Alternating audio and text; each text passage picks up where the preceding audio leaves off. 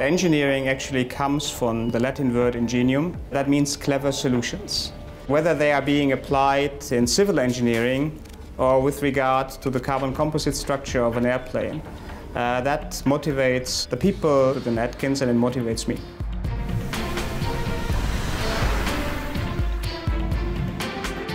The government has put infrastructure at the very core of its agenda.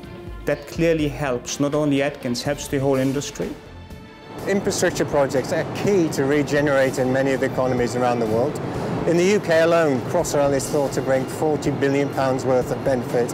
And generally, I think we find that for every pound we spend in infrastructure, some £3 is generated in GDP growth.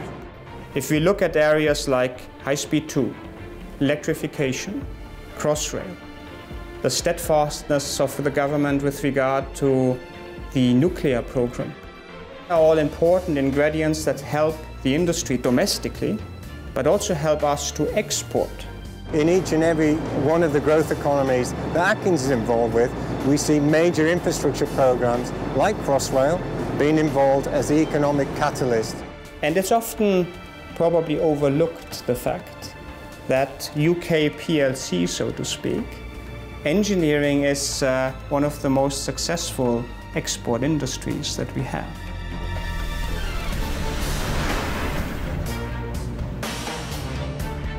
At Atkins, we've placed energy at the front of our strategic development plans, and we're now seeing the benefits of that flow through as we're managing to deploy our skills in so many parts of the energy chain.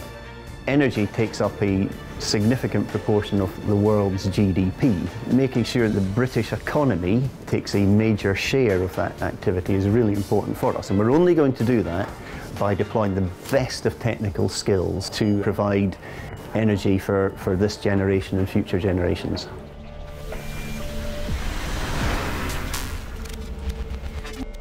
Cities are a key driver of GDP growth. Because they're so complex, it requires a very integrated, holistic solution, which means professionals from across the built environment spectrum, engineers, architects, planners, people with backgrounds in IT, backgrounds in maybe more of the social side as well, which are going to be required to ensure that the future economic drivers can be achieved.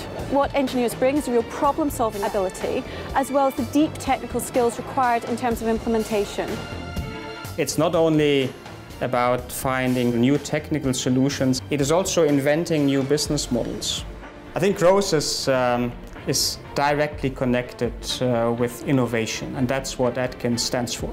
It's people that are really passionate about finding the best solutions for our clients on a worldwide basis.